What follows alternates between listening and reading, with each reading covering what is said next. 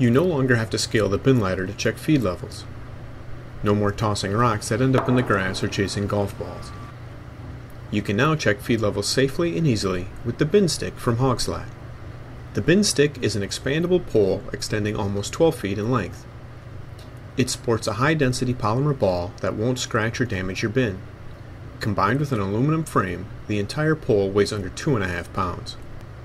To use, simply extend the pole, slide the ball down the side of the bin, and listen for the change in sound. Or, you can tap the ball against the bin as well. The bin stick, available only from Hog Slat. To learn more, go to www.hogslat.com.